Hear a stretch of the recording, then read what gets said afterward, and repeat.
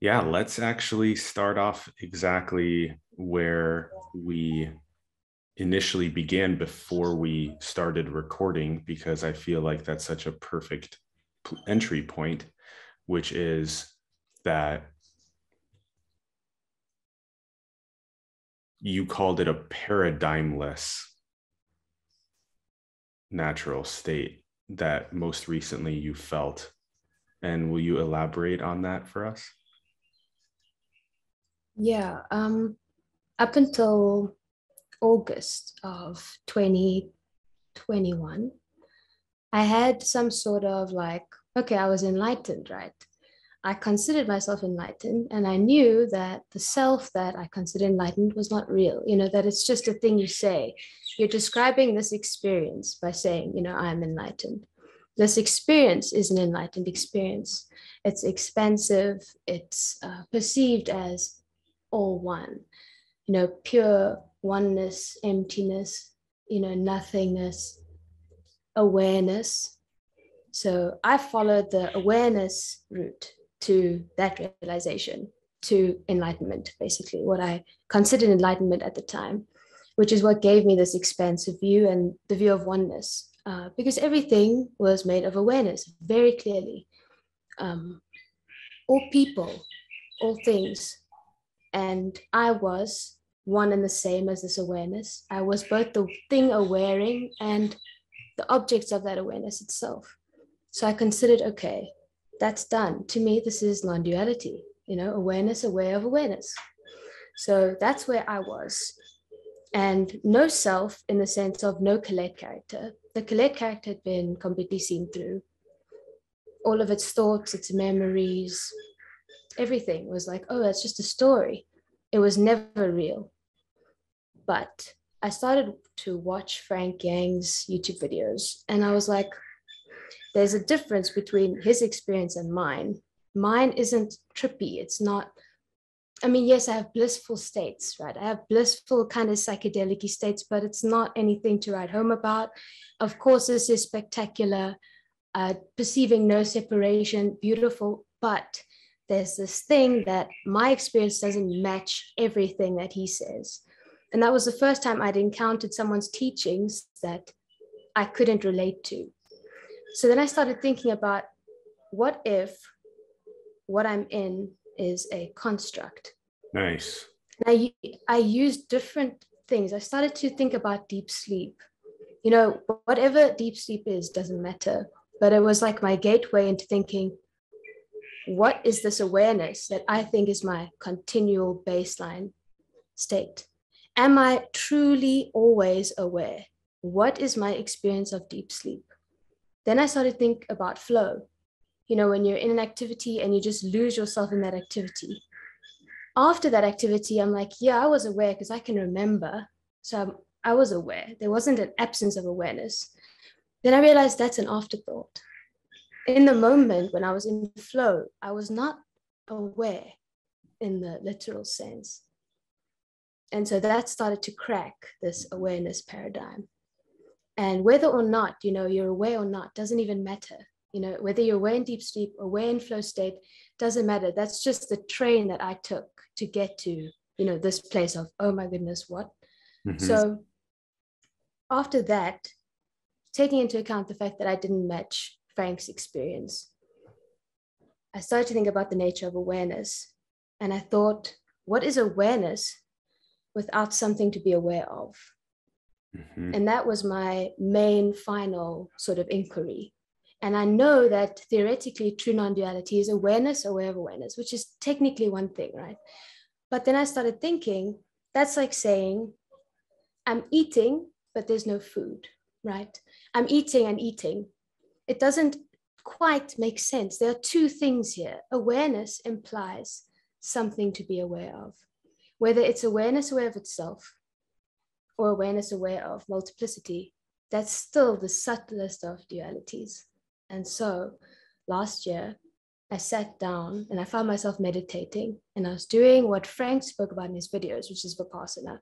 And I was looking for the source of this awareness, because for something to be in a subtle duality, there has to be a subject and an object. a subject must be present, perceiving something. So I realized, hey, there's this pull in my head. There's a sensation in my head that believes it is aware. Bear in mind, I had popped the locality bubble in a way as well. I no longer felt I was in my head. So it was a perfect paradigm, ideal enlightenment. But this thing was taking credit for awareness somehow, subtly. And in a moment that I objectified that thing, it was like a desolate wasteland immediately. It was like gravity was acting on the body for the first time. I remember sinking back into the couch that I was sitting on with this crazy inertia.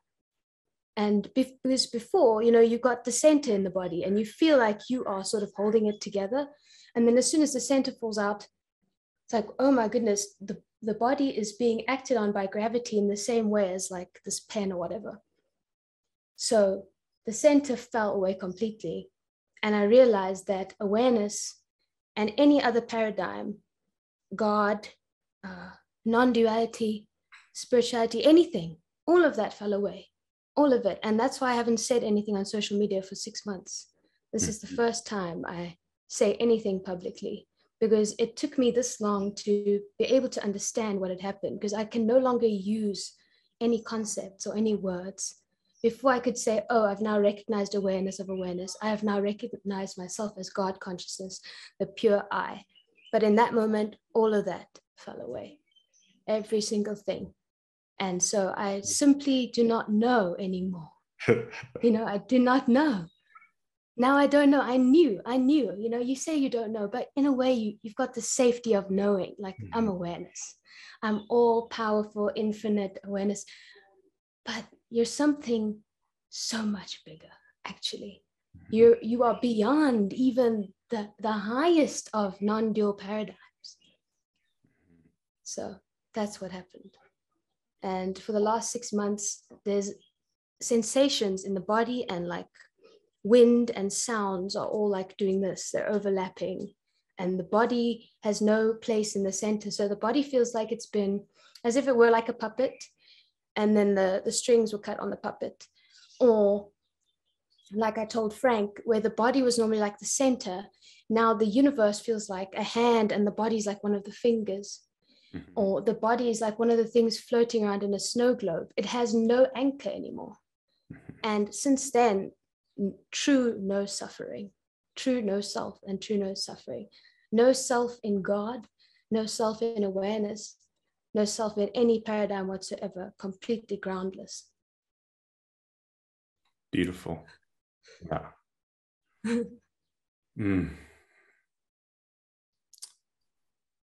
Yeah, it feels like an honor to be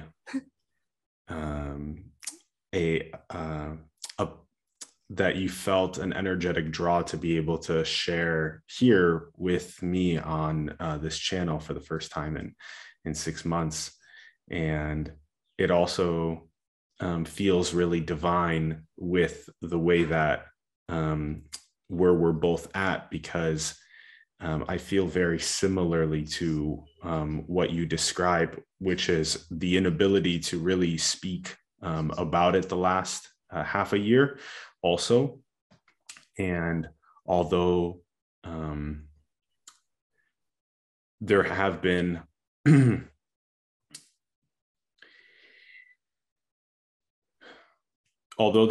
shifts happening, where what you just described and how I feel, it's really like destructive of any paradigms and ideas and concepts. And I like how you called it the train of awareness, because that is kind of like what it is it's like a train that we take back inwards to source, if you will, or to knowing what we truly are.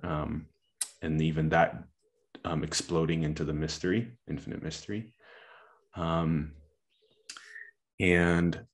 then, yeah, it becomes, very groundless. And also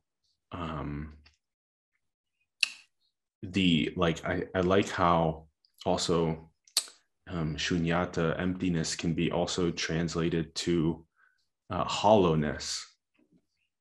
That's another great like recent feeling, because and then like the hollowness can sort of like the intelligent energy or infinity, if you will, can sort of just most effortlessly just flow the body mind to where it needs to be, and even to serve the rest of creation, like waking up, and without a sense of self that is constantly needing to tie everything to its sense of worth or image, and things like that. Yeah, you're completely free floating, you know, by the will of whatever you want to call it. You are no longer resisting anything. And so you're following your literal divine path. You know, if we were to call it anything, the true freedom of no longer resisting some sort of, you know, given way for the character, and just not being locked into anything. The free flow of not being locked in is insane. You know, as long as you're locked into something, whether, you know, a hobby, a job, a non-dual paradigm, enlightenment, you are limiting yourself. You are setting up boundaries in which the character can only move like, you know, this within this paradigm. And as soon as you shed the paradigm and you're a free agent, you'd be surprised, you know, you just get done whatever to and with. You're just a puppet for whatever this is. I love how you also described it like a being the hand and then of the universe, and then the body being a finger. That's a great one. I've also used the towel as an analogy, because you know the towel has all of the little pokey bits for that are strings that then are what like absorbs the water from our body when we rub it. And so then that's the towelness, if you will, is like the universalness, and then all of those little body minds are the little strings. And it's just how the mystery expresses itself in this dimension, we could say. And it's a seeming multiplicity, but not really, you know. And it's not even wholeness. It is not even oneness, you know. So if you're stuck in oneness, just drop it and see what happens. It is something far beyond that. Total mystery. The first time you can say nothing about something, that's such a big deal, because we always have something to say. You know, we can always talk about stuff, and even this we're talking about, but we can't really. But what a feat to actually be experiencing something for once that I cannot describe. And you know, it's interesting what you said about the like mission, awakening mission. Before, I was thinking, you know, people are sort of caught up in different, you know, things. Some people are like spiritual, some people believe in like spreading the message of awakening, and I was like unknowingly negating those roles. I was thinking, you know, that's not the point. The point is to just get yourself enlightened, and then whatever happens, you know. So there was like this kind of bias to like, you could say spirituality and like spreading of the message, because what does it matter? Because source doesn't care if anyone wakes up to it, yada, yada, yada. And then when the center fell away, I found myself immensely involved in spirituality for the first time. Started reading the Law of One, got into the Ra channeling, all of the stuff that I'd previously thought is ridiculous, you know, mass awakening, you know, these goals that I thought were futile or egoic have now just started flourishing without a center. So there's now this like mission to help people see what's seen here, but with no internal egoic need to do so. Perfect. And it seems to truly just be the way that things are. You know, it's not because someone needs to feel fulfilled by teaching and making someone else enlightened. It's not that. It's even when the center falls away, you still find yourself helping others, whether you like it or not. Because that's just the way things go. It's like this thing wants to spread itself. Yeah. If you're not spreading it, you're in a way caught in a bit of a paradigm. I have read what's it? Perfect Brilliant Stillness by David Cars. And he said he's just, he woke up and no matter how many people begged him to teach this thing, he just refused because he doesn't want to lose it. He doesn't want to make it into a concept. That's kind of like fear-based. Mm-hmm. If you let yourself loose completely, you'll find yourself naturally spreading this thing. So whether it's via spirituality, law of one, Dharma missions, it's great. It's great. And it's the way this thing moves. This thing moves by spreading itself. It's definitely, it's not entirely true, but it's pretty true to say that it's the way things should go. It is the evolution of humankind toward, the foreseeable future. Yeah. So it's great, what you're doing with the team and just getting out there and having fun while doing it. It's fantastic. And before I would have negated that, I would have thought, it doesn't matter. I don't know why they care. Why do they care? And here I am caring so much. Like these people need to wake up. So yeah, you get totally destroyed. Everything, all the stuff you thought, I was like, crystals don't work. No, apparently, everything else relative truth. I thought the law of one was just relative, but that's the thing. The relative is the absolute. Yeah. There is no absolute truth. The absolute is the relative. They're intertwined and one and the same. And enlightenment is not a goal. It's the journey. It's this entire thing happening. Mm-hmm. Whether spiritual, not spiritual, you want to renounce all your stuff, you want to go live in an ashram, you want to, party it up in the Bahamas. Who cares? Who cares? It's the way this thing moves. Yeah. We could even say that there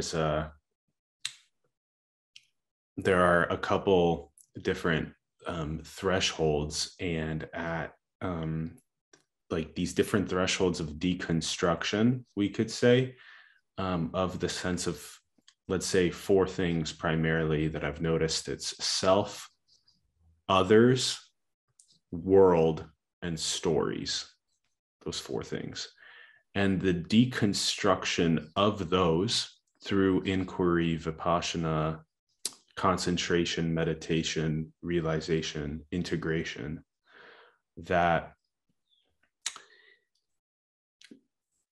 typically takes us to thresholds. And we could say that if we get locked into one of those paradigms or thresholds, that there's typically still a non-deconstructed remnant left because we're still locked into a conceptual paradigm.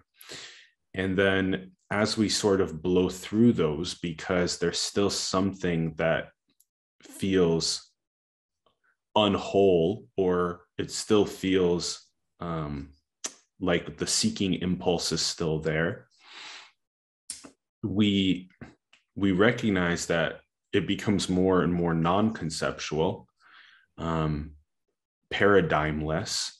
And when that fully hollows out, then it's an organic feeling without a sense of self, that the only thing that's left is for this body mind to be a vessel or a channel for the universe knowing itself and waking up to itself. And there's nothing else for it to do, for it to be, for it to express. And that's also liberation. Like you said earlier, you're following the divine blueprint. And there's just such there's a warmth. It's like it becomes like a musical instrument that's just, being played in the symphony. Exactly. Yeah. Like you said, if you're locked into something, no matter how enlightened your experience is, there's an anchor somewhere that's keeping you locked in, whether that's a story or a sensation, or a self. As long as you have a self in something, you will be locked into something, and that's just that. And it can be as simple as like 3 questions. 1, are you suffering? Yes or no? 2, is there a self? Is there any self? Do you identify as anything? And then the 3rd one, is there a subject to your experience? If something is happening to something else, there's an anchor, there's a subtle self, there's a paradigm, because this is subjectless. There is no subject here whatsoever. There's literally no one experiencing. There's no thing experiencing. Not even awareness is experiencing, because that makes awareness a subject. Not even God is experiencing itself, because then God is a subject. This is completely subjectless. You can say it's pure object, but even object has to exist with reference to a subject. So, when people come to me, it's like, hey, are you suffering? Because they think they're done. Are you suffering? Yeah, it's sometimes there are kind of uncomfortable moments, and but the awareness is there, and I'm aware of it, and I'm like, okay, that's that. You're stuck. You're stuck because you're still suffering. You're just rationalizing, and you're saying, oh, I'm aware of it. Good, or whatever. Or you're combating your suffering with like a God consciousness mentality, which is like, I don't need to suffer. I am super strong. I'm infinite God, infinite awareness. Still not. And there's a subject there. There's something taking agency. What's doing that?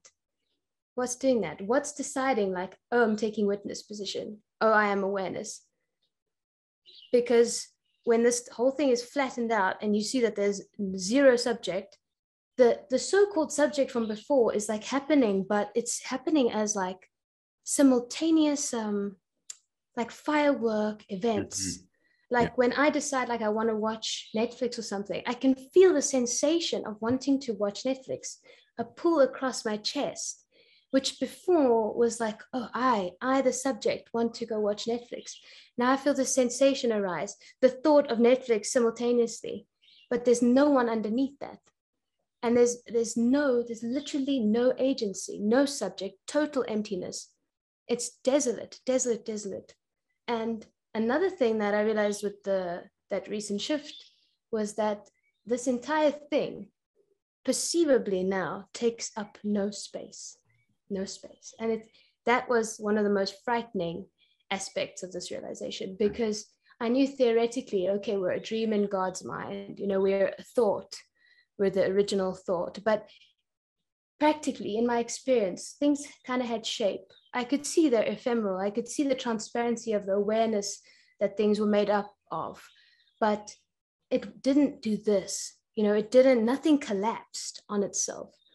And now when I look around, even though there's apparent space in the room I'm in, I can see that this is not even an atom's size of space. Mm. We barely exist. And you could say we don't exist in a literal sense. None of this is real in the sense, of taking up space and happening in time. Mm-hmm. It's all just, in the exact same way as the dream you have at night. Very common analogy that non-dual teachers use. In what space did that room that you dreamt of take place? Mm-hmm. And I knew that theoretically, and because I'd heard it, but I never saw it.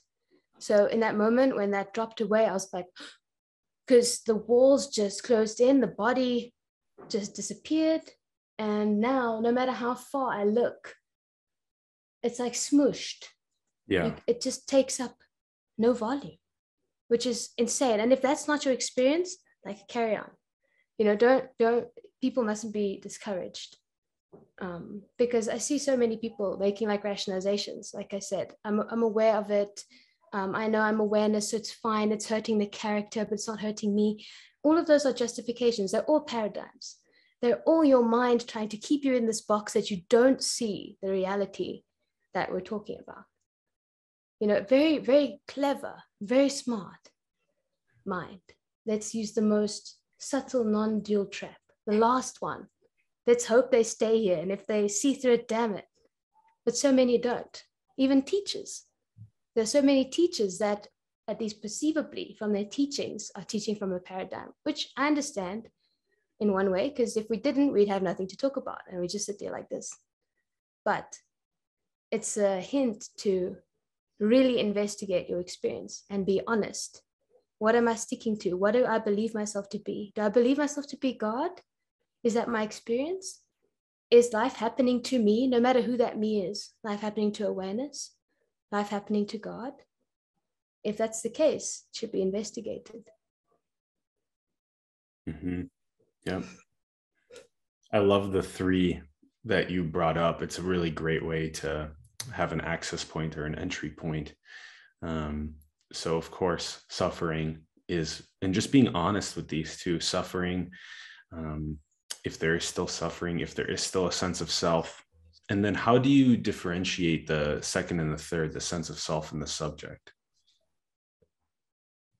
I would say that the subject is like a perceivable thing, and the sense of self is an identification, a mental identification. So the sense of self is like, I rest my sense of self in awareness. I know intellectually, and it's my experience that I am God. I am awareness. And then the third one would be, is experience happening to something? Because you see, some people stop on the second and they say, no, I'm none of these things. I don't have any identifications. Because their mind is smart enough to say, no, I don't identify as anything. I identify as what is, whatever. I don't have any identifications. But then there's still a sense of separation in the third step. Is this thing that you're not identifying with happening to someone? Yeah. And I mean, we could add a fourth one, actually. Are you seeking? Are you seeking? Nice. Yeah. Cool. I like that. Mm-hmm. Because if there's no suffering, there's no seeking, no self, and no subject, or no duality, then the natural state seems to be operating the show. And if any of those things are in place, then there's further, let's say, investigation. Yeah. Yeah. Further freedom to feel. Yeah. Mm-hmm. Yeah, it's not like work, as long as you're looking at it like, oh, there's more seeking to do. I've got more, I need to do more inquiry. Damn it. You might as well just stop right there and go do something else and come back when you actually feel like finding out what you are, sincerely, because you're already right off on the wrong foot. If you're thinking of it as like a job, or like, oh, it's so much effort to like loosen the center. I really need to sit here for partner for 8 hours. Just stop. That in itself is a paradigm. Just release that, and then you're already more free than you would have been 8 hours into Vipassana. Yeah. Or is a bumblebee in my room? Yeah. So it really takes honesty. I've heard Adya refer to honesty as something really important. And before this, I was like, oh yeah, he's just being Adya. Adya is very what's like subjective level. He's very homey, very sweet with people's problems. And I thought that honesty was one of those things. Be honest, obviously be a good person, whatever. But no, it's pointing to a radical honesty within yourself about where you are. Exactly. Yeah. Yep. And you can't deny your experience. It takes honesty to look at your experience and say, I am still seeking, or I am still suffering. Yeah. I've just been putting a mental overlay on my suffering, but I am still suffering. That is really strong to be able to do that, to be able to open yourself to the idea that you have inquiry to do, or that you have further exploring, like you said, further freedom. That is incredible. And that's why it's so rare. Because it's comfortable. Is awakening comfortable for you? If it's comfortable, it's not it, man. Mm-hmm. If you're comfortable in your paradigm, if you're comfortable, oh yes, I'm done. This is I'm done. I'm happy as awareness. That comfort is illusory. That's the comfort of the mind. I don't think I'm ever comfortable anymore. In terms of concepts, I have no idea what to do or say. And that's the beauty of it. It's like the next moment, you have no idea. Yeah, it's so fresh. And you don't know what you are. Yeah, it's so fresh. Mm-hmm. It's stale to think you're something. it gets old. Yeah. Stop thinking you're something. Your true nature is the absence of being a thing. That's what you are. The absence of being something. Yeah.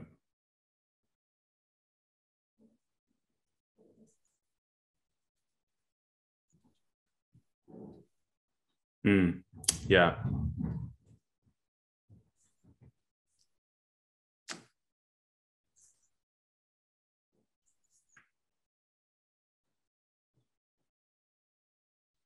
And you can feel the freedom and tune into that. You feel the liberation. Yeah. It's just the absence of something, the absence of resistance, the absence of a plan. It's just creating itself on the spot, moment to moment. And that's also, why we can be so casual about this. We know we're not trying to be anything anymore. God, imagine you're trying to be something. Imagine that. Imagine caring. Imagine. And this is just so freeing. For the first time, you don't need to be anything because you are already it. So just suspend all of that. You're done. You're done. Mm-hmm.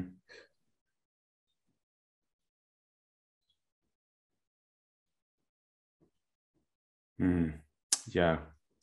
The freedom of not being a thing. Yeah, that came to me, and I thought, yeah, it is that. Because it took 6 months, for that to come. Because for 6 months I had no clue. And then I was like, oh, you are not no thing. You are not emptiness. You are not awareness. All of these things, I'm like, it's not it. It's not it. Oh, you're the absence of being something. That's what you are. That's why we can't catch it. That's why none of the labels fit. That's why if you're caught in a label, it's a paradigm and you can move out of it because you're not a thing. And we've heard that, but we still somehow make that into a thing. We're like, oh, I'm not a thing. That's the thing I am. I'm nothing. I'm no thing. But no, you're the absence of being a thing. Anything.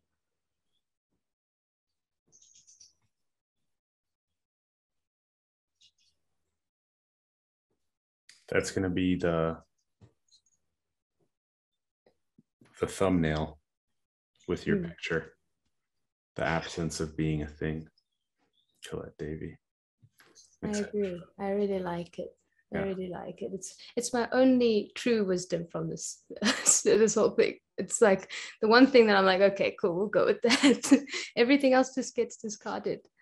It's like, no, you are lying. You're lying.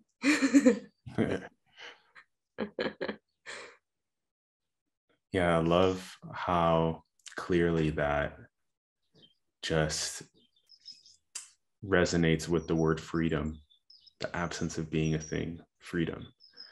And I love how you brought up Adya and honesty. And before we started recording, when you shared about the paradigmlessness, and then immediately what came through, because there's no self image that wants to be seen a specific way. So then there's the ability for the intelligence to just channel through. And so the way that I responded, the way that it responded to itself was that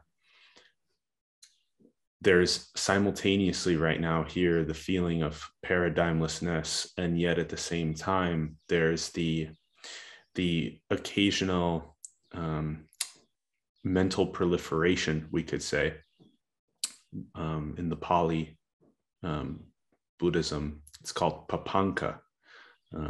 It's like mental conceptualization and mental proliferation around a sense of self, self-image, the world, others, stories.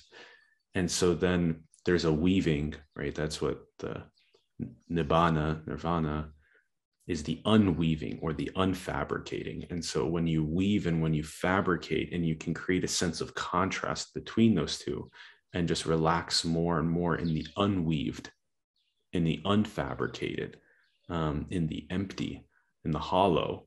And then over time, the weaviness, the webbiness that that dependent arisingness of self, others, world stories relaxes more and more, dissolves more and more. And then, so that's this honesty, right? That's just this honesty. It isn't the Atlas character or finger of the universal hand doesn't need to appear any specific way to the other fingers to be valid, right? To be worthy. And so that's freedom, right? That's freedom too. Yeah. Yeah. Trying to be anything other than what you are is resisting what is. Anything, whether you're trying to, I don't know, you're trying to become something. I mean, go for it, but you're resisting what you are. Let the becoming be what you are when you're becoming it. Don't think, I need to be this way.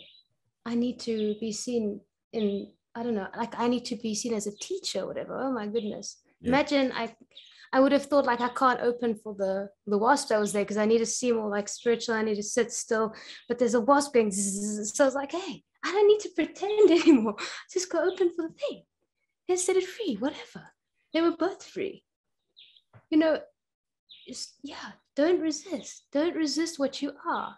We just have these problems, whether they're like superficial on like the level of the person. I need to look different.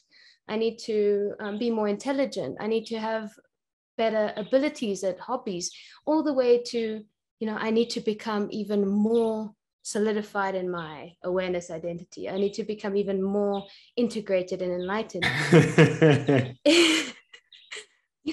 Bro, you are it. You are the perfect manifestation of what is.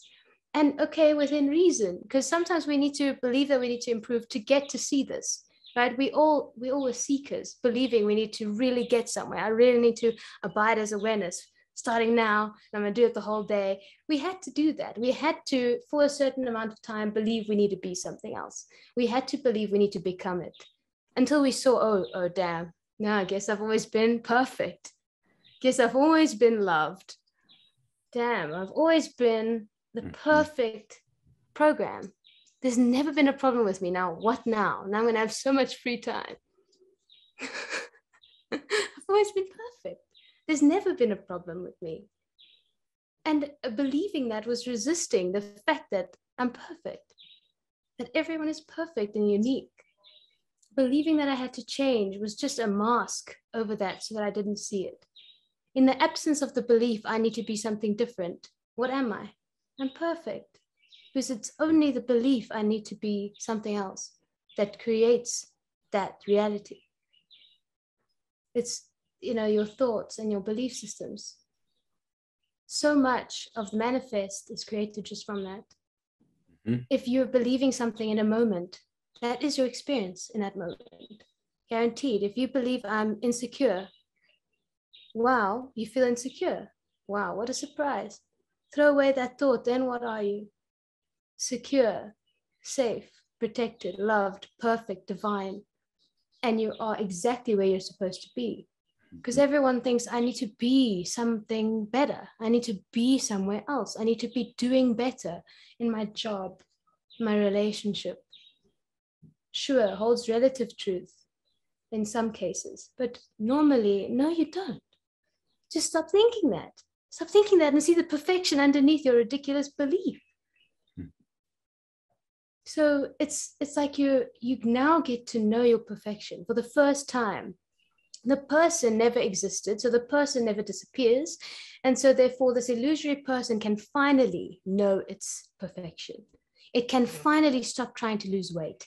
It can finally stop trying to work harder than it wants to or can, pushing itself to the limit. Because even this illusory person now sees, oh, damn, I truly am a divine creation.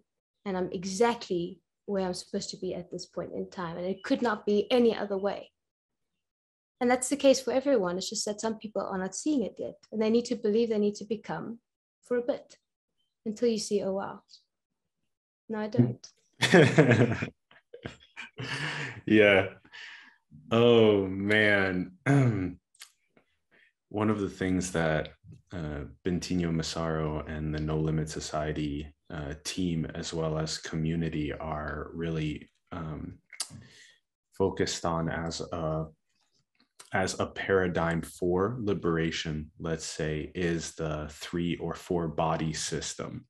So we have the physical, the subtle, the causal, and then, if you will, the great causal, or the I am body, the awareness, love, and light.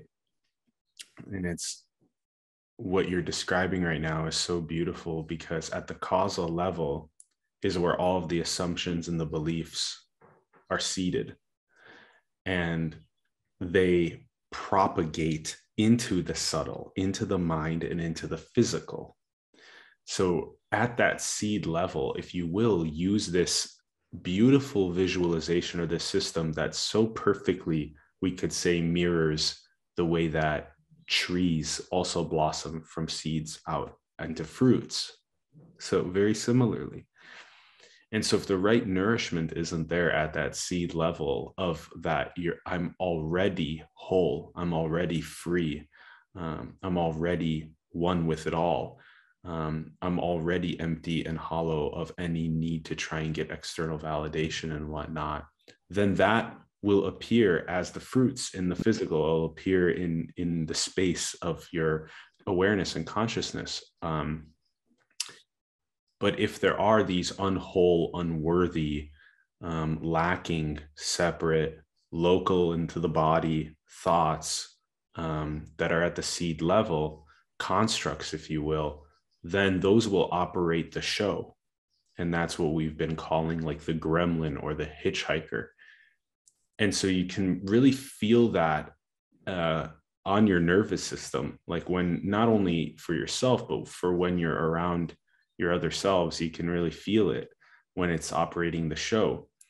And so the liberation is a process of inquiry into, where did I pick up the belief or the assumption?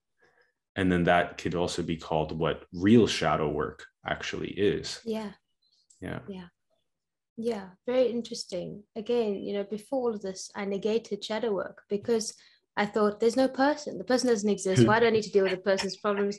No, I'm not gonna. I'm just gonna meditate, and I'm gonna negate this thing's existence. Then after the shift, I was like, oh wow, what are these sensations? What is this like that feels like trauma? It's weird because now it's just in the body. It's been cut loose of any suffering. So it's a very unusual case. Whereas normally people do shadow work as part of like spirituality before awakening, or they'll take the progressive path. I kind of jumped into awakening. It was very fast. And then like a year and a half later, the final shift happened. And so I didn't do any shadow work. I left the character completely messed up, traumatized, and all kinds of things, feeling inadequate. And after the shift, I was like, what is this like feeling of not good enough? What is going on? Because it doesn't make any sense. And so I've now realized that this is an integral part of awakening. I would have thought that it's separate. My biased awareness mind would have thought, no, that's shadow work. That's for the person. What I'm doing is the real work. I'm getting enlightened. But no, that's not how it works. There are two sides of the same coin. So only now has this character started to investigate its thoughts and belief systems regarding inadequacy and so on, because they don't click with the experience anymore. There's a very clear experience that everything is perfect, but then there's a sensation in the throat of fear, and like a narrative passing through the head of like, I'm not good enough, and it's completely foreign. Mm-hmm. There's no longer this like thing that's believing it to be true. So it's not holding it together. But I was like, this is so weird. Is this what I was thinking about myself? That's insane. So now, shadow work, great.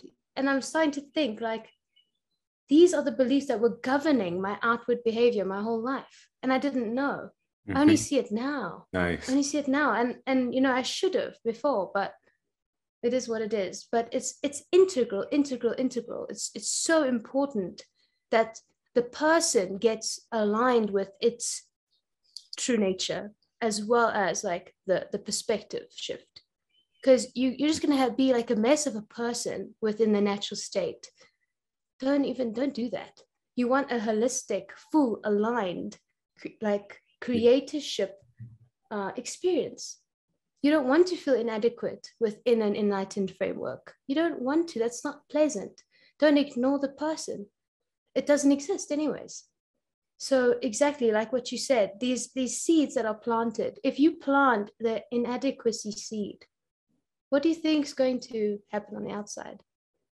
Obviously, your entire circumstances are going to paint that picture for you because it's mirroring you. Mm-hmm. If I believe on the inside I'm not good enough, everything on the outside is going to tell me the same thing because reality is a mirror. Yes. If I am empty, reality is empty. Yeah. That's another thing I realized with the recent shift, that this is just like I've heard Bentino say, smoke and mirrors. Yes. That's all it is. And so you can go right down to like your fundamental belief that's causing you some kind of friction or suffering or whatever, whether that's like, I lack something, I'm not good enough, I need to be something else, I need other people to validate me, I need attention. All of those can be traced back to often an event, often years ago. You've been carrying this for 20, 30 years. And for some reason, as soon as you see that, like I was telling my boyfriend yesterday, as soon as you see this event cause this reaction, it's no longer the current thing that's causing it. You're like, oh, this started way before this person pissed me off. This feeling started 20 years ago. It's not because this person said something to me. It's got nothing to do with this. The circumstances are just painting the picture from 20 years ago, and that belief got put in my head somehow. And so as soon as you see that, it already starts to unearth itself. It's like, oh, so this doesn't tie to this, which means I'm not inadequate in this situation. And it starts to unravel. Mm-hmm. And then you become empty first, and then you become full.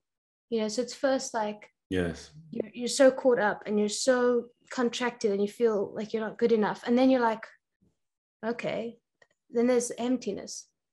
And there's just like this hollow, like, then what am I as a person? That's when like the fulfillment starts. mm-hmm. What I am is perfect. What I am is good enough. Mm-hmm. And you unearth those like initial seeds or ideas or concepts, replace them with something way more aligned to what you actually are, way more aligned to your goal and just your mission here. And it just flourishes. It's like, thank goodness, now you're giving, now it's true. And because it's true, it just outpours. These contracted energies seem to like stay stagnant. It's just constant experience, like victimizing you, and you stay so small and you feel like you're not enough and I need to get people to like me. And as soon as you just let go of that, the truth of yourself, that you are perfect, just bursts open and it takes over your entire experience. Mm-hmm. Because it's true. If anything is true, it'll resonate, it'll flourish, and it'll feel good.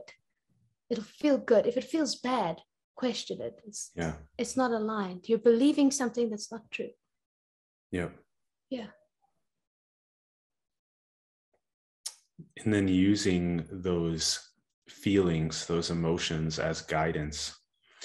We've been talking about it like a guidance system, like the feelings and the emotions, the energetics are themselves a guidance system. And so if there is a feeling of suffering or feeling bad, that is typically a contraction in the sense of identity, that there's an assumption of a sense of self, of a sense of others, world, and getting lost in stories, or at the seed level, that there's an assumption or a belief of unworthiness. And then in the physical manifest level, everything's, like you said, reflective and mirror-like to that assumption or the belief. And so the dissolving or the dislodging or the transmuting of those beliefs and assumptions is exactly what enables freedom from the contracted sense of identity. And then by doing that, we see in the physical, in the manifest, is reflected to us that beauty, the perfection, the non-locality also. And that's such a crucial piece to this, is that it's a feeling that's sort of, it's so difficult to describe. You mentioned how even space and time just seem to be very dreamlike, just happening as a singularity of sorts and no time and no space. And so there's this feeling of, in a sense, being the intelligence that is speaking and listening to itself at the same time right now. And this sort of happening as just manifestation, and that already being free and that already being perfect. And then there's a total like relaxation because of that. Yeah. And it's really important to feel again like the simultaneity of that, everything already being perfect and free, and yet also recognizing that yes, there are, we could say, other selves that don't have their basic needs being met, or that still live in very violent areas, and that there is still a perfecting that this collective is undergoing in terms of meeting the basic needs of all, and having peace, true peace, with no violence and no the total abandonment of weapons of mass destruction, things like that. And so that the simultaneity is beautiful there, because then you can still really radiate out the bodhisattva vibe, that it can radiate itself out into the collective, because that's exactly what it's seeking. If you're tuned into the collective, you can feel that what it's seeking is its own liberation, is its own awakening, is the end of the assumptions and the beliefs that have been plaguing the collective for millennia of separation and lack, etc. Yeah. To live on absolute level means to not negate any subjectivity. So if you are truly and wholly integrated in your clarity, you will not deny the suffering of others. You will not deny that people are not getting their needs met, that there are calls to service in the world. If you're denying any of that, you're not clear, because you're denying something. This is a whole acceptance on all levels. Like, yes, I accept things as they are, in that people are suffering. There are people that are not getting their needs met. However, acceptance does not imply indifference, and it doesn't imply nonchalance, and it does not imply that there's no call to service. So again, contradictory to my beliefs before, because I was thinking, hey, there's no one suffering, so it's fine. The kids in Africa, it's fine because God allows it. That's a denial. It's a denial of the humanity in you. If you see someone suffering, that whether you have a self or not, you're going to feel, oh my goodness, you're going to feel that heaviness here, and you can't deny that. So that's what drives this call to service. Our humanity acting simultaneously with our clarity and our awakening. And we just somehow intuitively know that we can't deny this, that we have to help. It just feels like, and there's no other way to explain it, because it can be negated so fast by like radical non-dualists. If I say anything, it can be negated. If I say, no, but I really feel like I need to help, they'll say it's just a story. But it's felt as a deep sense of, I am almost obliged to help the end of suffering in any way that I can. And denying that is painful. It's resisting, and it's contracted. It's contracted. So again, these stories that non-dual paradigm and the non-dual community tells itself, there's no self, so everyone can suffer, it doesn't matter, it's God's plan, throw all of that away and you will go help that person on the street. Throw away your story. You will give $50 to the beggar. What are you doing? You're ignoring your humanity, and your humanity itself is divine. There is no separation. There's no separation between your humanity and your empathy and call to service and the absolute. They are one and the same, just like through and through, you know, on almost like on levels. If the absolute is here, it's like funnels down kind of into the being and the acts of service. And it just should not be negated by all these stories. Non-dual people say, hey, don't tell yourself a story, but they're telling themselves a story. And I don't mean to come off like I'm, you know, contradicting non-duality, absolutely not, because it's what brought me here. But there's just so much that like Bentino and you and the team are kind of ripping apart in terms of spirituality and non-duality. Because on the outside, it's like, oh, they're following a story that people need to be helped. Come on. But there's a deep felt sense that that is true, that humanity is moving toward a global awakening. And you can't tell someone that who doesn't feel it, because it sounds like a story. In the same way that enlightenment sounds like a story. Oh yeah, you feel blissful all the time? You're right. You can't explain it unless you feel it. And if you feel a call to service and to end suffering, then it's aligned, I believe. Yes, and Sure. and not only the call to service to end suffering, but also what and the freedom for all of the blocked energy to just those contractions to be liberated. But then also on this collective level, what actual paradise or heaven on earth truly feels like when all basic needs are met and when all are able to actualize whatever creative artistic expressions that they desire, and true creatorhood, and where that we've been calling it Shambhala.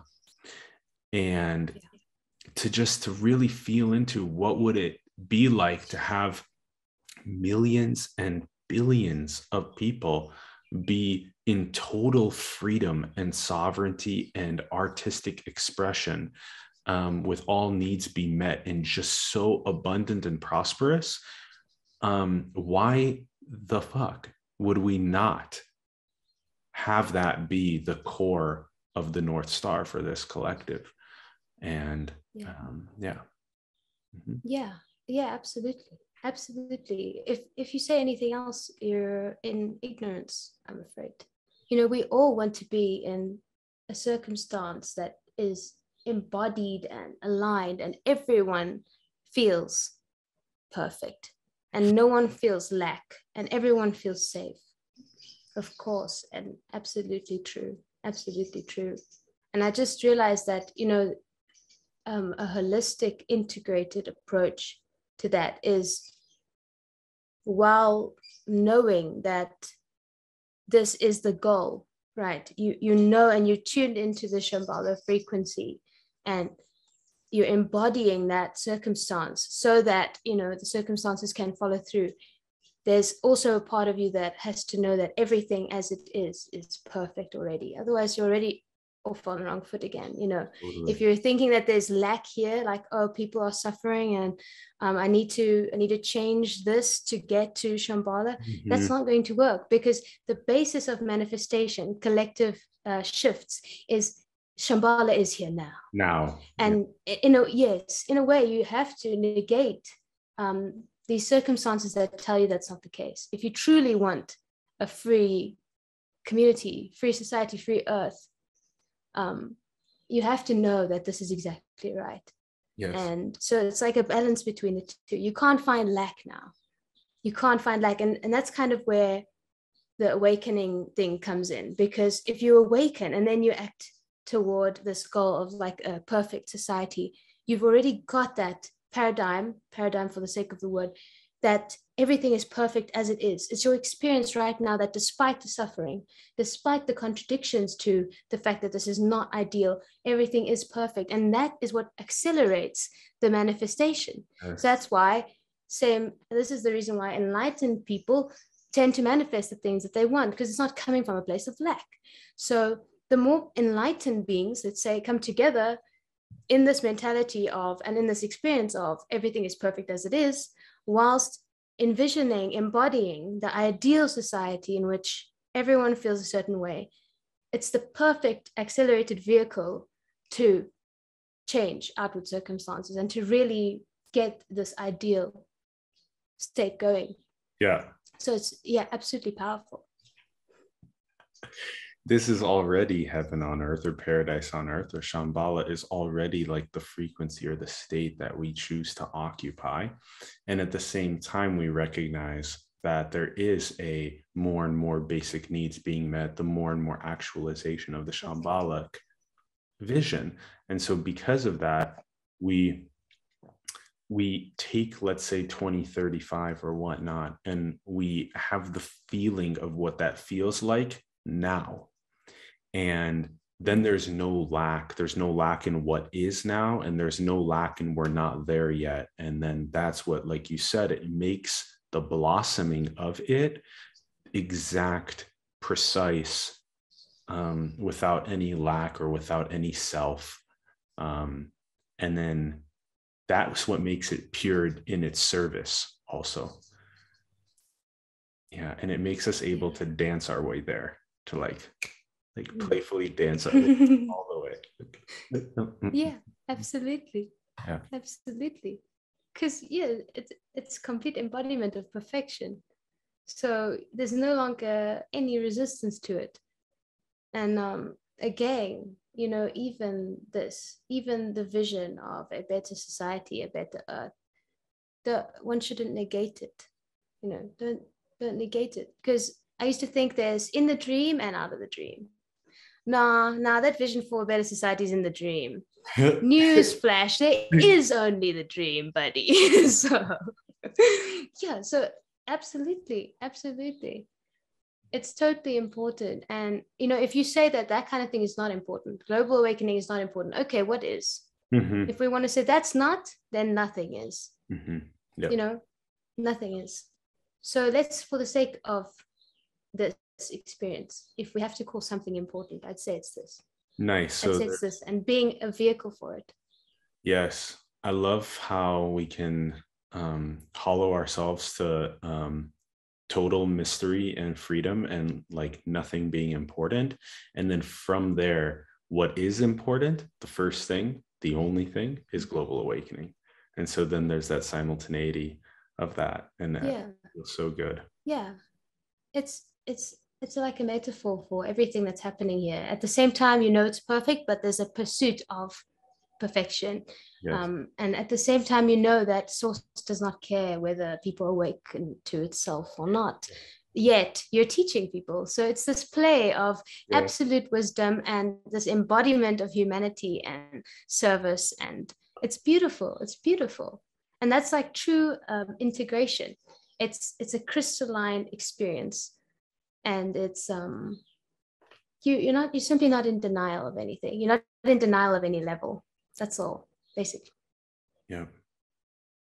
Full acceptance of all levels, right from the person all the way to your utmost clarity of no thing. Yes. Yeah, that true simultaneity of all of those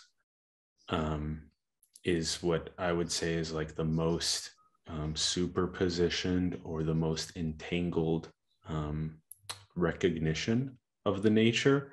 And then that's what sort of enables a relaxation, because when the absolute and the relative are seen to be entangled in one, and then the empty fullness is able to be entangled in one, or the human and the God, or however it wants to be portrayed, or the perfection and perfecting, that entangled superposition, if you will, it is it's so juicy, it's so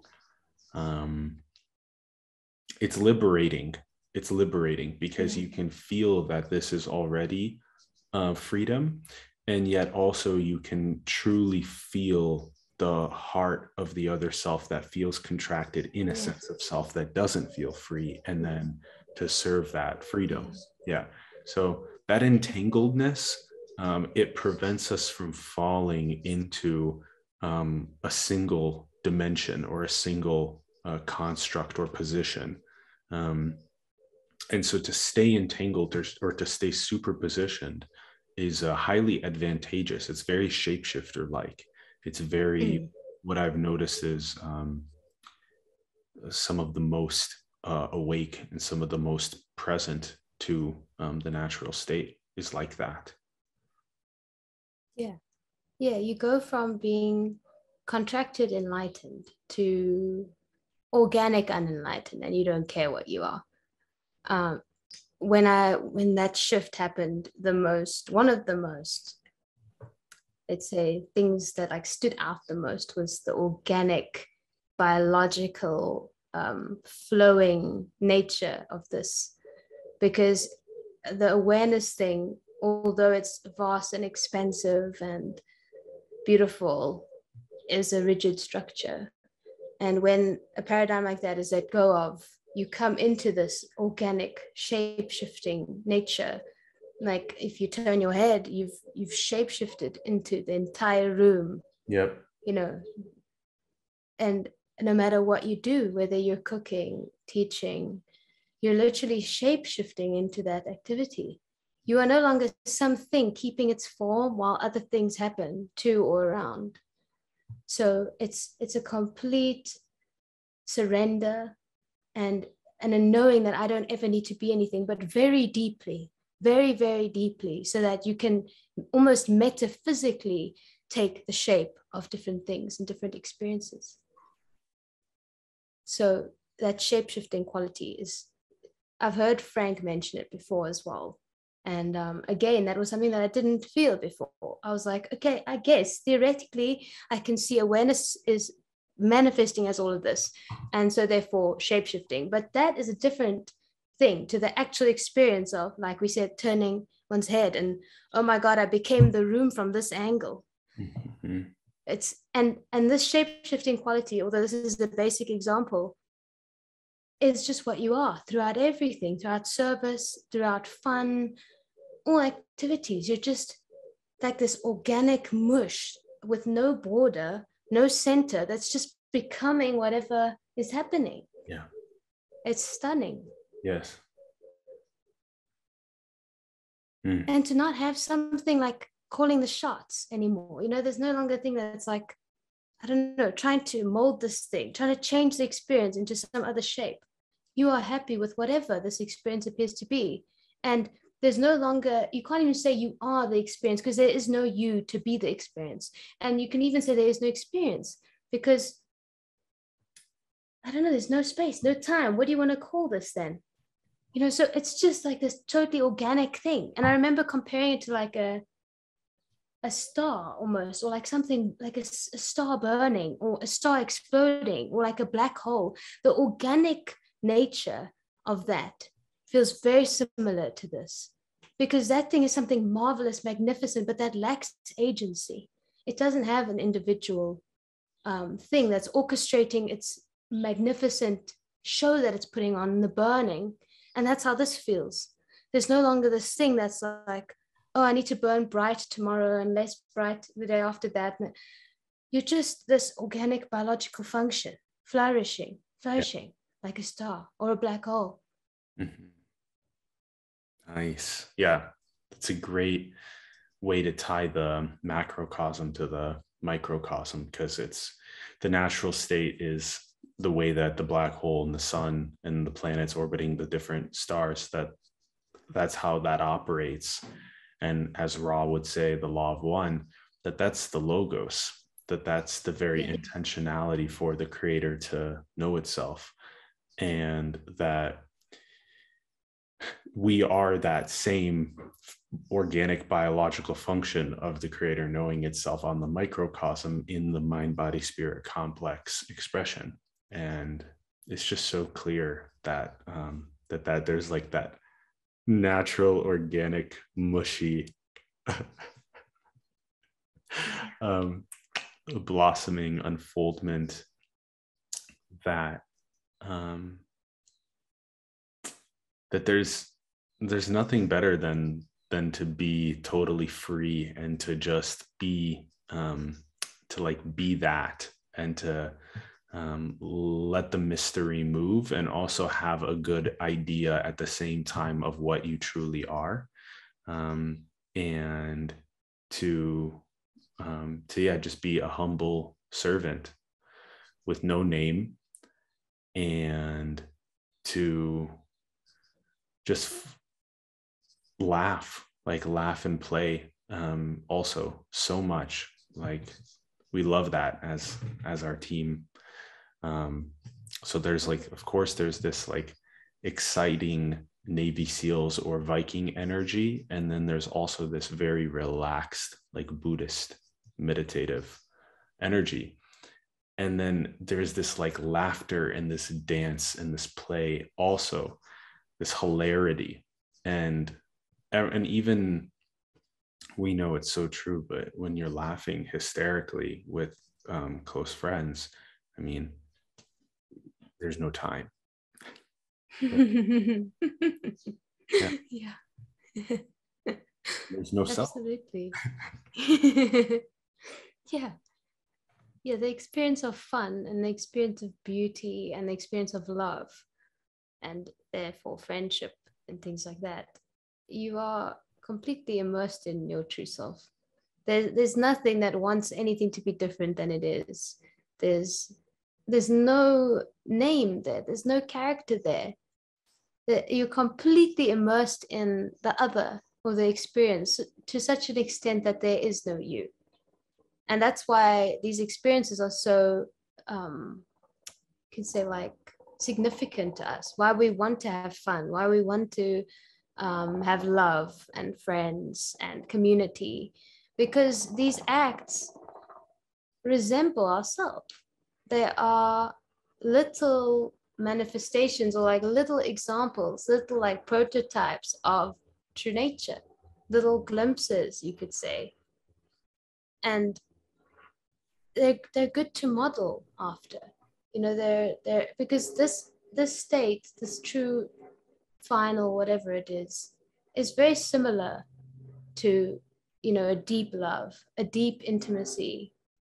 Yeah. You kind of feel like you're constantly on the edge of, I don't know, sometimes it feels like you're being tickled in a way. You're like ready to laugh at any point, you know. It's just like exhilarating, and you're on edge, and it's spontaneous, and those are all the things that you feel with friends, or when you see something you really like, or when you're super excited. And that's, I can't think of anything else that life is for in terms of the human experience. Now that, you know, all the things have been shattered, all the ideas of you should be this type of way, you should become an enlightened guru, teacher, move to an ashram, all of that, since that dissolved, it's like, oh no, this is actually just to have this experience of like fun.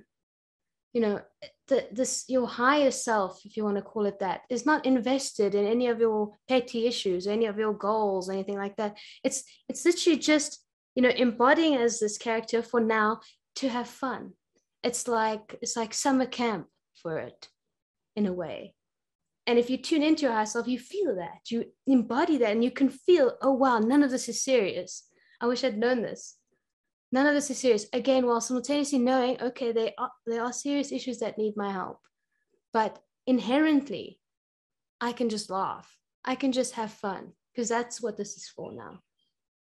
There's nothing else. There's nothing else than being happy. There's nothing else. You know, we just thought there was something else. We thought there was something other than pure creative fun, but there isn't. And it's beautiful. Yeah. Yes. So good. I love how you called it the summer camp for higher self. It's so cute. Yeah. You know, we're busy stressing, like, oh my God, I need to do this.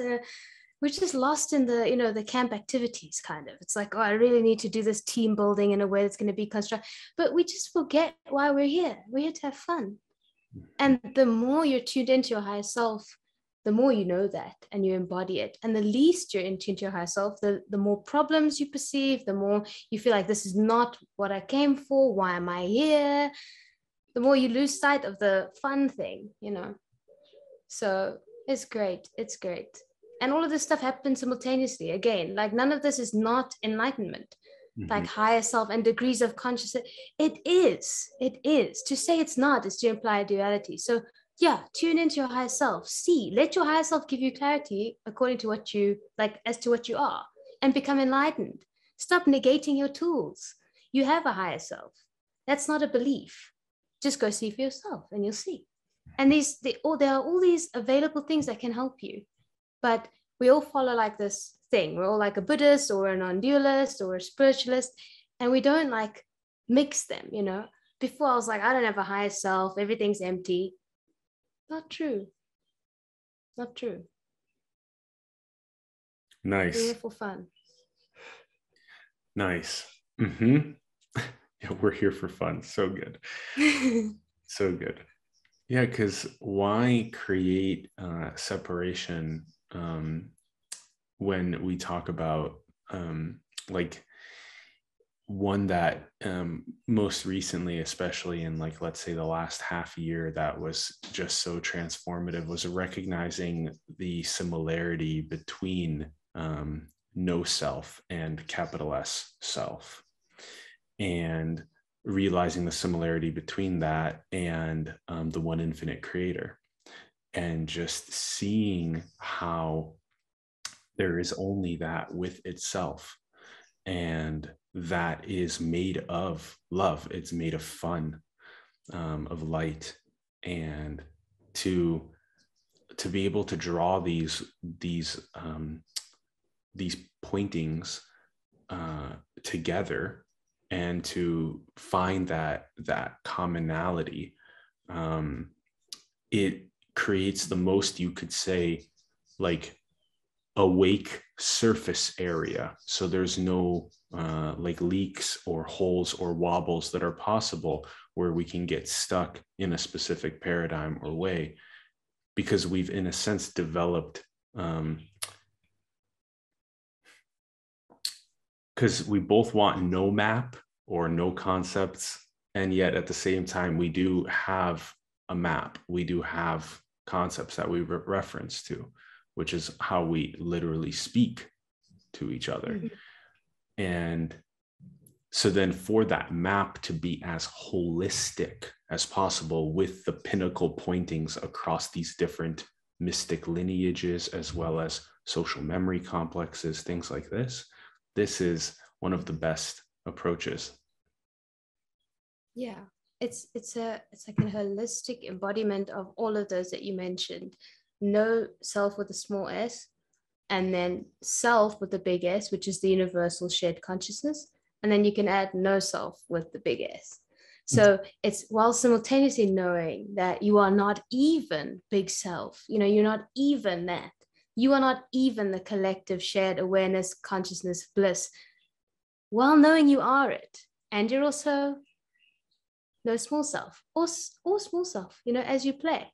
So it's this play of like the simultaneity, again, of these three levels, knowing you are the absence of being a thing, whilst knowing that you are awareness, God, consciousness, and then the absence of a person. And they together create this optimum functioning, you could say. It's like you're functioning, your unit is functioning in like ideal specs. Yeah. That way. It's what it feels like. Mm-hmm. And you can't just choose. Like you can't just choose to like live as like no small self, because you're just going to feel like nothing then. You know, you're missing something. You're missing a degree of empowerment and clarity and power and so on. So that's why you're like, oh, I'm big self, I'm God, I'm consciousness, I'm awareness. And that creates, it replaces all your inadequacy beliefs, and it destroys whatever messed up thing you had going on before. And then you realize you're not even that. And from there, you can play freely across this like spectrum as much as you like, because you don't claim to be anything anymore. Nice. Yep. Yeah. Beautiful.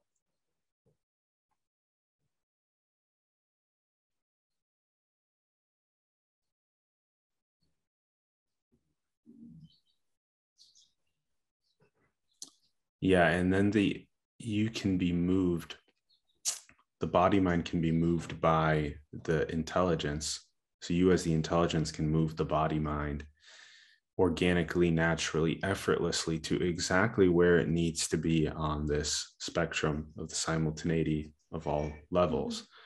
And yeah, it's so freeing. And this, depending on the situation, sorry, Karen. it's just like, I just loved how there wasn't like a stuckness, because that's normally what would happen, is there would be like a stuckness that would then come at one of those like levels, shapeshift to a level, then there'd be some sort of stuckness. And that's where usually the sense of like, oh, this paradigm, or oh, my sense of self-image, or I'm too deep in a story, or I'm too deep listening to another self story, and now I'm ruminating on it. And then there's a liberation from that back to this whole spectrumness. Yeah, for a while we seem to fluctuate like that a little bit. For a while you feel like you're stuck in something, especially say now you get into an argument with someone that's very like intense, and you feel, oh no, I'm in the other self ego, and you feel, oh, I need to shift back into alignment or whatever. But very soon, if you let that happen, you're like, oh, that was also it. That argument was, it was fine. It was fine. I didn't need to go anywhere. And it's a manifestation of this play across this like thing. You were just simply down there for a little while. You're not stuck. You're about to bounce back up. Relax. And that's just the play of experience. Experience will always keep changing. You will never, ever, ever just be one thing. Like we said earlier, you're the absence of being something. So stop trying to stick to one thing. Stop trying to be aligned in every moment, because you are resisting the experience of non-alignment, so-called non-alignment. You just need to see that that's not non-alignment. Within reason, obviously, always room for improvement and so on, becoming better and more holistic. But there shouldn't be any stuckness in the experience. Eventually, at first, it'll be like that. It'll be, I'm not abiding, or I wish I could shift back into that expansive place that I was in earlier, but now this argument has contracted me. But eventually you're just like, oh, this argument contracted me. And then very shortly after that, you're expansive again. Because that's just how we are. Again, we shapeshift. We will shapeshift and we will mirror an ego, and we'll contract to communicate with them. Because that's the nature of our communication. We communicate on their level, and that's not something to be like condemned. If you're not hurting anyone and things like that. So it's an embracing of this organic shape-shifting thing, and a non-resistance, not trying to say like, I want to be in this shape, I want to be in the expansive shape, I want to be in the God shape. No, you are in your absolute shape, in all of those. Another facet to that I find so perfect is that the team, we've been sharing that it can feel like one eye is on the what's present, what is organically being shapeshifted to, and then one eye, if you will, is kind of clocked back on the entire spectrum itself. And there's a power to that, because even though it can feel like part of the energy is on, whether it be a conversation or someone feeling contracted, and then you're being asked to help provide a good question to help them feel more free, liberated, that at the same time, there's part of your energy, one eye clocked back at, I am already totally free. And that as though there's one eye that is aware of the dream, even while the other eye is like balls deep in the dream.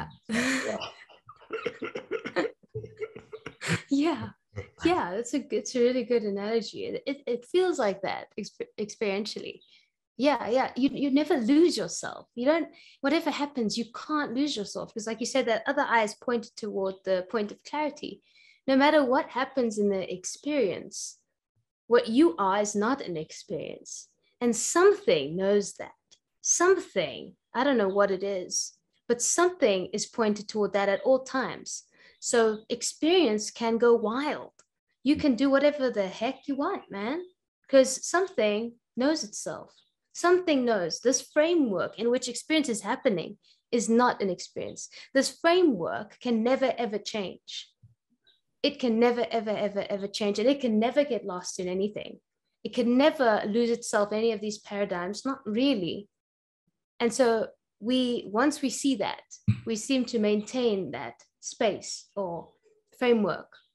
And no matter what happens, no matter what shape this takes, no matter if we get involved with another person or not, contract or not, it remains within this like non-lens of perfection and wholeness and infinite capacity and creation. And that's one hell of a solid framework for anything to happen. Nothing can take that down. Nothing. You know, if you think you got enlightenment and you lost it, that's experience. You simply cannot lose enlightenment. You cannot lose true enlightenment. You can't. Because once you see it, it's always going to be that framework that the one eye points back to. And you always see that while you're involved in the play, there is the clarity of what you are. And that's not even a duality. It's not like there's a separation between, oh, I'm playing this role, but I'm also that. That's not how it's felt in the experience. It's a simultaneous whole. Yeah. Like, again, that mush. Mm-hmm. But yeah, very good analogy. Very good analogy. There's always something pointing toward the true nature of things, no matter what happens in the foreground. Yeah, nice.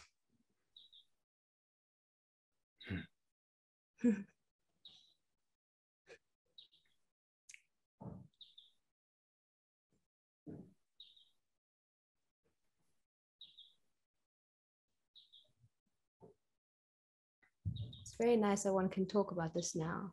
You know, it's the perfect timing. Even this, you know, there's a reason that even this like discussion didn't happen before, because there was probably some kind of disconnect or something.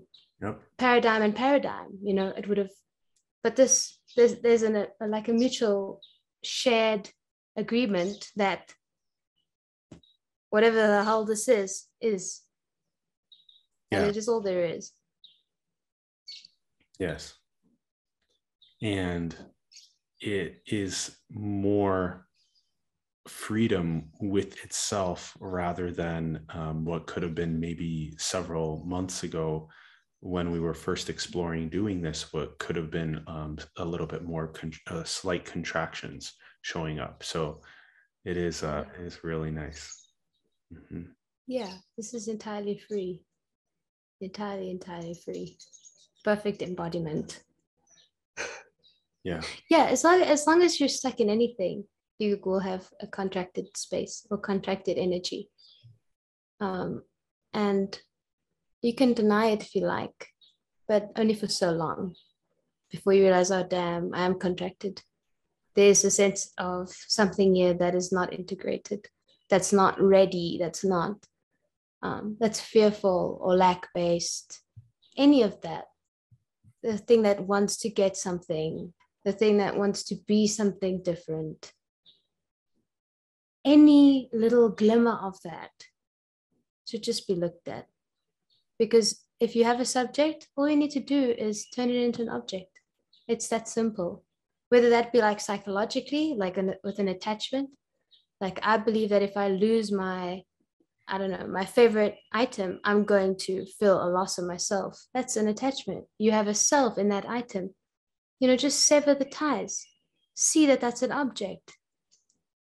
Same goes for anything else. The self that's claiming to be inadequate, the self that's claiming to be anything. Turn it around. Look at it. As soon as you look at it, it can't say anything because it's now an object. And who's the agency then? Then you're in agencylessness. And that's basically like, I guess, the idea of all of this. Yeah. Like it comes back to those like 3 or 4 things that we said. If you're suffering, there's something. There's an experiencer. There's a subject, there's a self. If you're seeking, just look, just turn it around. Just look at that thing that's pretending to look at everything else. And then you level the playing field. And then you see it's only ever been objects of experience. We're all objects of experience. God knows how that works, but it's true. Yeah, how infinite manifestation works. Yeah, for no one, and for nothing. Yeah. You know, it's even a slight stretch to say that it's manifesting for itself, because it's not even doing that. It's even less caring than that. It's like, I'm just doing what I'm doing for nobody, not even for me. I'm manifesting not even for any perceiver. I'm not even manifesting for someone to enjoy it. On relative level, yeah, the people can enjoy the experience, but on absolute level, there's no one here to enjoy what's happening. And that's what's so beautiful about it. It's like creating art for nobody to see. You know that the art has been created and you left it in a desert somewhere and it'll never ever be seen. But that's the beauty of it, for nobody. It's just the creation, just the spontaneity, no goal. It's just that in itself. Nope, doesn't serve a purpose. The purpose, if anything, was the creating of the art for no one.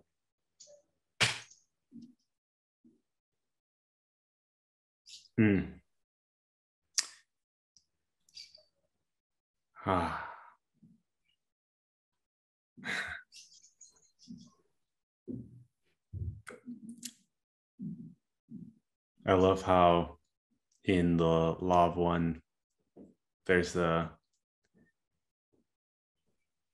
creator will know itself as you could say, the explanation of the infinite manifestation.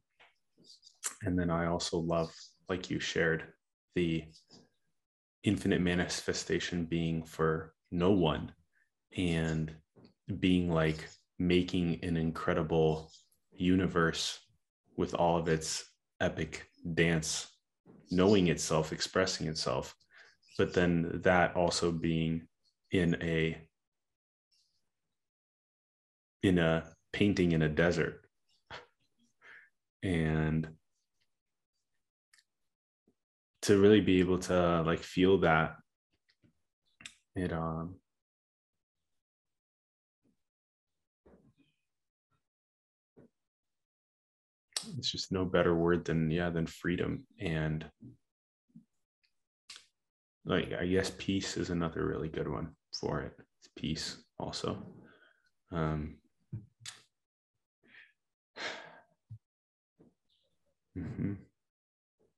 Yeah, and entirely causeless and goalless, pure spontaneity. It's a human thing to believe that something exists for something else. We do one thing for another person, or we do something so that we can feel better about ourselves. This cause and effect thing, it's human. That's not how true nature operates. It's not operating for anything. And because of that can be said to be pure innocence. Like if a child is playing, the child's not playing for anyone. The child's just playing. There's nothing more to be said about it. The child isn't even really playing for itself, because the child doesn't really have that sense of like gain, reward. It's just impulses, pleasure in the body, whatever. It's not directed toward anyone. And that's a manifestation of pure innocence. And this is just that on a massive scale. Yeah. It's a massive, massive innocent creation. And seeing that is what really liberates, because you can then embody that viewpoint on your level of the person. And you can see that what's happening now is the goal. This is it. Yes. You're not striving for anything, in the same way that the infinite creator is not creating for anything except for just the creation itself. You are existing here now purely for the fact that you're existing here now. And that is what gives you inherent worth. That is what gives you inherent capacity to love, to experience happiness and peace. Because it's not about a cause and effect. It's not about living for something or trying to become something in the end or anything like that. It's been this moment from the start. This moment has been the prize from the very beginning. Mm-hmm. just for the sake of nothing. Who cares?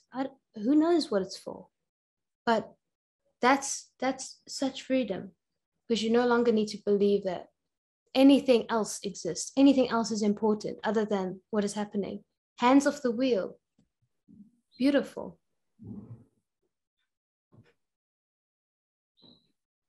Yeah. The microcosm of childlike innocence as the macrocosm of universal innocence, of the infinite manifestation being totally innocent. And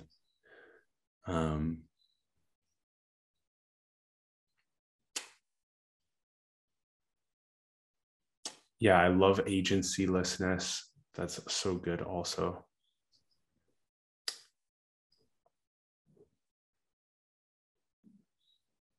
And I like how you also mentioned how it's like this from the very beginningless beginning, this innocence, this fun. Mm-hmm. And that's why, yeah, that's why Frank also says this a lot, that it's like natural state is very much like the childlike innocence, the grandparent-like wisdom, the sage-like purity, the monkey-like natural spontaneousness, Yeah.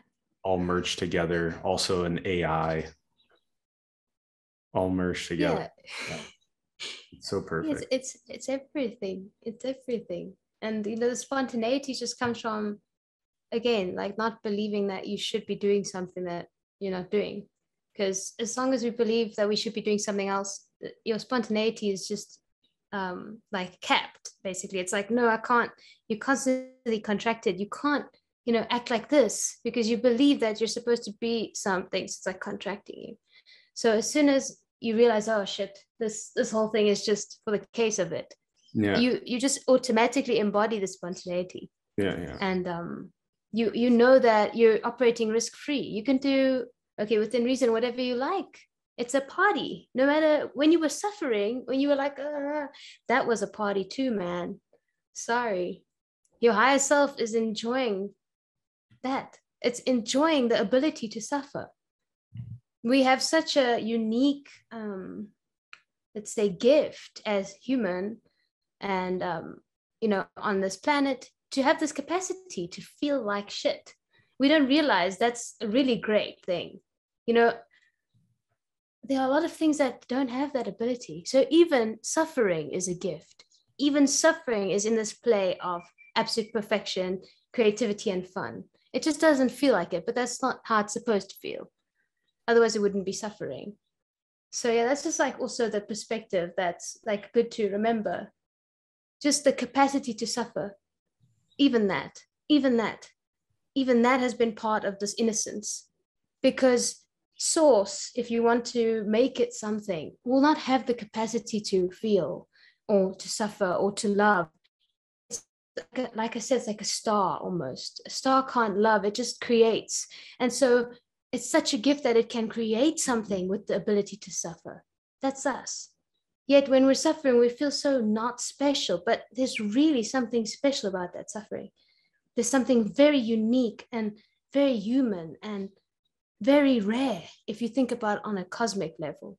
I wonder how many other beings there are around that can suffer, especially if you refer to like the densities, according to the law of one. Suffering is definitely only a very small portion of that. And we just happen to be here at this point in time where we have this capacity. So even that can be embraced along the way. While you're seeking, while you're suffering, it's a gift, man. Yeah. It's a gift. And I assure you, you're going to look back when you're like fully enlightened and think, wow, that was actually pretty cool. Totally. To cry and to feel like that. Yes. Yeah. Because, yeah. I was just going to say, Andrew Hewson, when he came on our show, he described it as precious fuel. And that stuck with me. I love it. Yeah. Precious fuel. Yeah, exactly. It is, because we just want to get rid of it, right?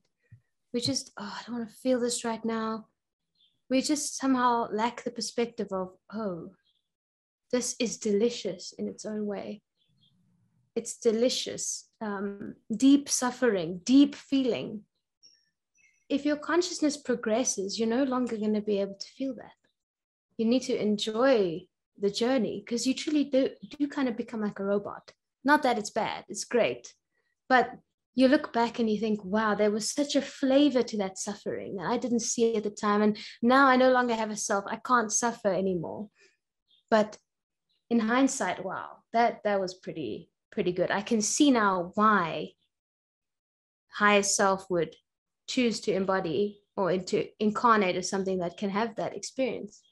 But it's only in hindsight. While we're going through the suffering, it's like but maybe it can help someone if they hear it.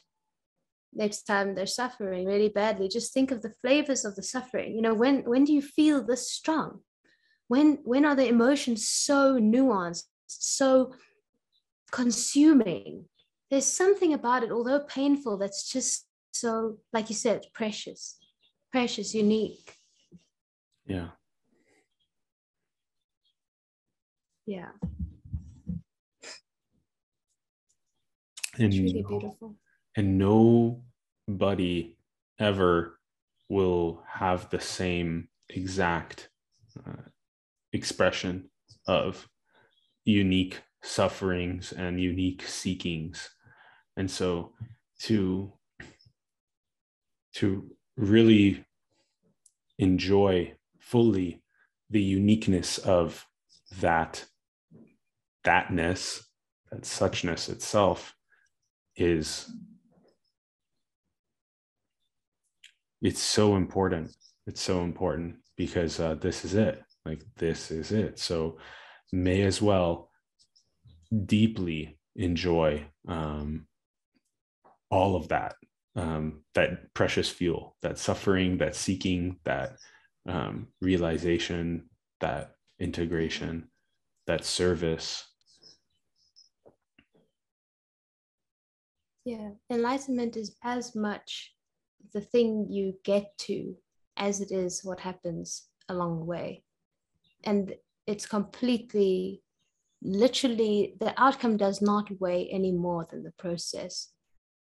I remember when I was going through the initial stages of no self, the death of the character, you could say, I would wake up in the middle of the night and my head was the size of the universe. And I couldn't find where my head started and where it ended. And even that created immense disorientation and suffering. I remember, like in those movie scenes where the character's like this over the bathroom sink, like looking in the mirror, and they're like high on some kind of drug. I felt like that. I was like, oh my God, what is happening to you? You are this is so scary. I can't find myself. I'm looking at my body, but this isn't me. And I was so scared. I was fearful, and it was suffering. But in hindsight now, there was something about it that I will never, ever, ever get back. Yes. And everyone is going to have that same kind of experience where something is frightening or heartbreaking, but when they're out of it, they'll look back and think, wow, there was depth there that I've never felt again. The uniqueness of that experience was the flavors that made it could never come together again now.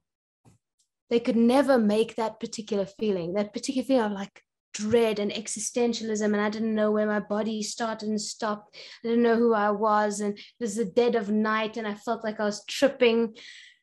And I was so scared, but guided by this grace, guided by this beautiful sense of everything's going to be fine. You are shitting off for now, but you're going to be okay.